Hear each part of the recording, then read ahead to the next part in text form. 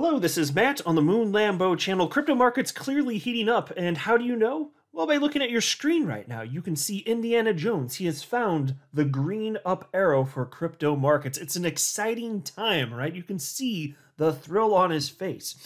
And I'm going to share with you perspective from a couple analysts and some additional evidence that the whales, they've really got their process in place. They know exactly what they're doing. While all sorts of people have been panic selling, they've been accumulating, and there are indications that we're going to be in up-only season soon, as they call it.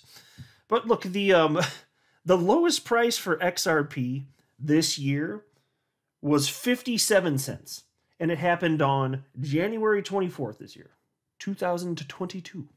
Now, today XRP spiked at over 90 cents, which is roughly the highest it's been all year, actually. And that's a 57% increase in the price of XRP in just over 2 months. And while it's great to see that, the interesting fact is that none of this matters. Like the price of XRP is just as volatile as history tells us it should be. So for now, it doesn't matter if the price goes up. I mean, I'm happy to see it, don't get me wrong. But it doesn't matter if the price goes up, and it also doesn't matter if the price goes down. All that matters is the answer to this simple question. Is XRP going to go parabolic ever again? Like we saw in late 2017 when it ran to almost $4. It was starting at around the 20-cent region in middle of December 2017. Is it ever going to do that again? And enter price discovery? Because I have to tell you, all of the price action before that, frankly, doesn't matter. And I know it scares people, but it doesn't scare me. It really doesn't scare me. It's a known factor, the volatility is. And what would scare me is if that volatility stopped. So everybody's freaking out about volatility. I'm like, no, this is par for the course. If it stopped, I'd be like, what in the ever-loving hell is going on? Everybody else would be feeling calm and nice. I'd be like, no, something's on fire somewhere. Smell that smoke. So there is a problem. So in that sense, I'm looking at this very differently from the typical retail speculator that, makes purchasing decisions as a result of emotion. But since my bet is that there will be parabolic price action for XRP leading to a new all-time high in price discovery, and I do believe that, absolutely nothing that happens before that actually matters to me. Hey, it's exciting to see the price go up. Fine. It can be a little fun, especially if it's bigger jump than normal. But just to be real with you, in the end, none of it matters. Because either I'm right and it's going to go parabolic, which is the only thing that matters to me, or I'm wrong and it goes to zero, in which, I don't know, I guess I'll cry myself to sleep or something. But I also only invested what I'm willing to lose in case I'm wrong about all those. But anyway, plenty to share with you moving forward. But before going further, I do want to be clear. I do not have a financial background of any kind. I am not offering financial advice, and you definitely should not buy or sell anything because of anything I say or write. Just an enthusiast who enjoys making YouTube videos about crypto-related topics, but just as a hobby and just for fun. As I record this, XRP is at 87 cents, Bitcoin's at $47,405, market cap for the asset class 2.16 trillion, and Bitcoin dominance at 41.57%. Look at this. I'll just pull up Bitcoin, actually. Look at this. Bitcoin, this is fantastic as far as I'm concerned. It had a 24-hour high of $48,157. Now, to me, this is where things sooner than later are going to start to get really, really interesting. Is the blockchain backer correct? And we end up seeing Bitcoin never seeing a new all-time high until the next market cycle? Are we going to see a bear market now? Or as the likes of Credible Crypto and Nicholas Merton and all sorts of others correct, Love Crypto, are those types correct? And we've just been seeing consolidation over much of the last 12 months, actually, arguably for at least, close to half a year. I understand that there's an all-time high, but still, like much of the time spent, if you just look at it, it looks like it's been ranging, the price action of Bitcoin. So the question is then, who's right? Are we going to see the up action? Because the market's going to have to make a decision sooner or later. It's not going to sit here in purgatory forever. You know what I'm saying, folks? It's going to happen. So this is very exciting for me and hopefully for you too. I've been so curious to see how this plays out. I still don't know for sure. I don't pretend to have the answer, but I'm tracking it. And I'm going to share with you what some people think. But first, let's highlight this. Here's the Crypto Fear and Greed Index at 56 out of 100, indicating that the market is in greed. Isn't it pleasant to see that? If you look last month, It was at 26 out of 100, indicating fear. And if you go back to January, at some point, I think in January anyway, it was at, what, 10 or 11 out of 100, indicating extreme fear. But here we are at 56. It's people flying by the seat of their pants. Just whatever's happening in the moment, I feel those emotions, and they probably sell accordingly. Take a look at this tweet from Leb Crypto. I shared this one in a recent video. I'm going to share his newer one, but I wanted to kind of set the table with this one first. This was from March 24th this year. Hashtag XRP. Still in its long-term consolidation. Nothing exciting in my opinion before the yellow parallel channel is broken, which is $1.50. Fireworks begin once the upper channel breaks, which he says is probably alt season. Should Bitcoin print more weakness, alts would follow, and XRP risks another fall down to 30 to 40 cents. Well, I'll tell you what, at least we haven't seen that to this point. But as far as this channel that he's citing right here with these parallel yellow dotted lines, not yet broken out, despite the fact it's been fun to see XRP jumping up to over 90 cents today. But where are we going? Well, take a look at this, and if this isn't optimism, I don't know what the hell is. So this is from Leb Crypto. This is his newest tweet from, excuse me, from just a few hours ago, actually. Hashtag XRP. The current price action since late February usually leads to big and sharp spikes. And here's the chart that he shared with an overlay here with expectations showing XRP, he's anticipating heading up towards that region he was talking about, $1.50. It's from his perspective, it seems like a virtual inevitability. And honestly, to me, it does seem like that too. Not that I don't know for sure. I'm not pretending to. I do have a crystal ball, but it's broken AF, so I'm not 100% sure. But it'd just be weird to me if the highest price for XRP that would ever happen for the entirety of the existence of mankind already happened. And it was on January 4th, 2018, when it hit whatever it was, $3.92 according to Live Coin Watch. If that's really the highest, okay, fine.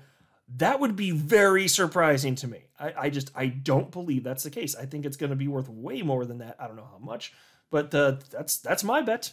That's what I'm looking here. And then there was this from chart analyst Credible Crypto. He writes, in all seriousness, the fifth, and he's talking about the fifth wave here in this market cycle. Here, I'll make this full screen actually while I'm reading this.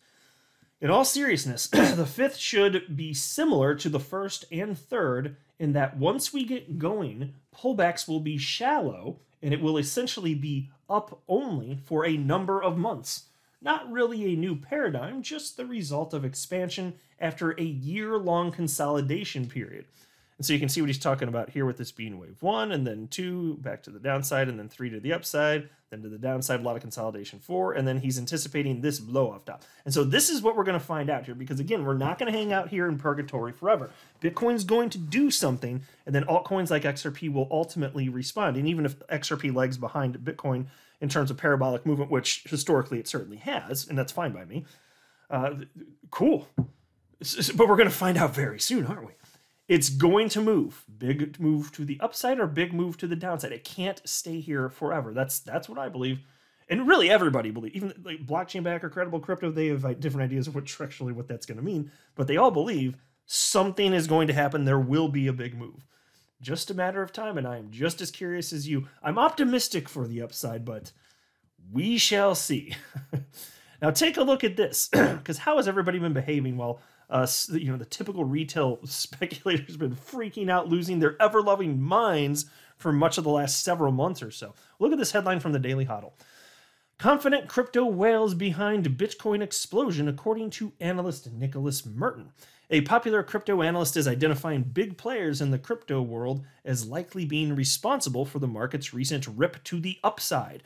In a new strategy session, Nicholas Merton tells his 514,000 YouTube subscribers that whales and other institutional investors not selling their Bitcoin despite macroeconomic and geopolitical uncertainty is the catalyst behind Bitcoin's sudden rise in price. And here's a quote from him. Over the past couple months, there's been so many scares around the macro environment. The Federal Reserve increasing interest rates and initiating quantitative tightening to curb inflation. The war going on between Ukraine and Russia, potentially another COVID wave. All these different topics that got all these people pessimistic made people think that the whales, the large investors, the institutions were going to sell their positions. On the contrary, we didn't see any major whales dumping. In fact, we saw accumulators continue to either buy more or hold. That is proven here through the 1-year hodl wave, end quote. And it's worth pointing out, as I've done in the past, this is not the behavior from whales that we saw in the early part of 2018. Markets got very crashy very quickly. We're not seeing the same behavior here. And you could argue perhaps it's because market cycles are lengthening, and that's, I think, provably the case at this point. Because we're not in a, well, we haven't seen like some crazy crash from Bitcoin. We also haven't seen an alt season. So I think it's pretty clear that, what we're looking at here, unless the structure's really completely broken, fine, then okay. But if it's not, then we're just seeing a lengthening market cycle here. Anyway, Peace continues. The 1-year hodl wave metric keeps track of Bitcoin that has remained dormant for over a year. The Data-host goes on to explain that the whales have been loading their crypto bags over the last 6 months, while short-term and leveraged traders have caused the up and down price action. Here's another quote from Nicholas Burton. We saw during this time a nearly 10% increase from back in September and October of 2021, all the way towards where we are here at the end of March.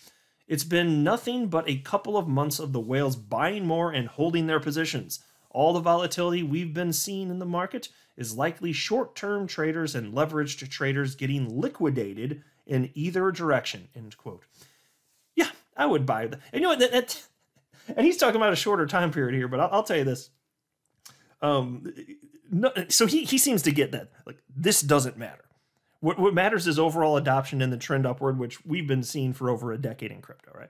And so that's why for me, like, ever since the bubble popped, the XRP bubble popped, the Bitcoin bubble popped, the last market cycle, late 2017, early 2018, anything that's happened since then to this point, as volatile as it's been, with XRP being as low as 11 cents all the way up to $2 last year, as volatile as it is in so many peaks and valleys in between, I must insist that, and this is my very firm and strong opinion, none of that matters.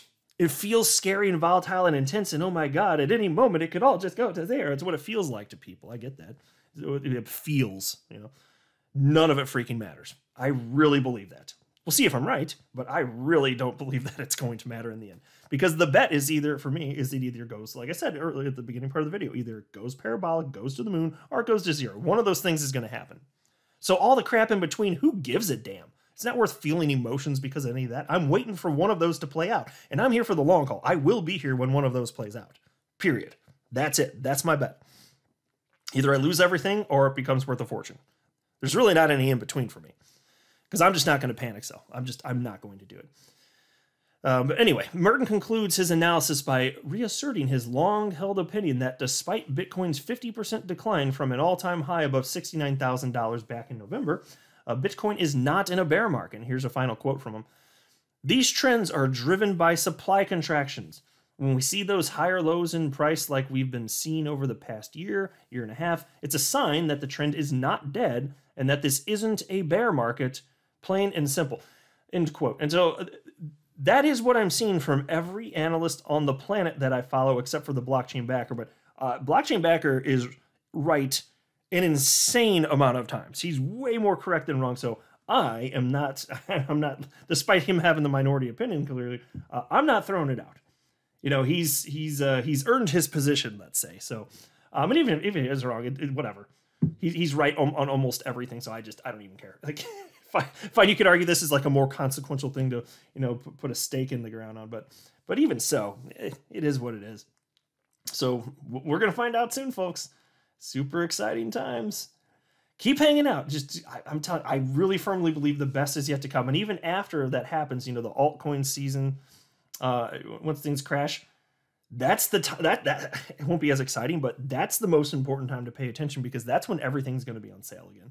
And depending on how the market's behaving, if we see any sort of a notable maturation, and maybe the market, if crypto starts to decouple, like, all of these things will be factors for me personally in determining whether or not I'm going to change my buying and holding strategy with specific cryptos. Because right now, everything just moves in tandem, so I just don't give a damn. Like, right now, I own Ethereum Classic, arguably the worst crypto on the entire freaking planet. And I say that knowing that there are scam coins out there. So I'm just saying, if people start to actually get interested in real world utilities, so on and so forth, then yeah, I might reevaluate my position. But even so, there's going to be so much opportunity in the bear market, and I can't wait for that. I'm not a financial advisor. You should not buy or sell anything because of anything that I say or write. That would be a very, very, very bad idea. Until next time, to the moon, Lambo.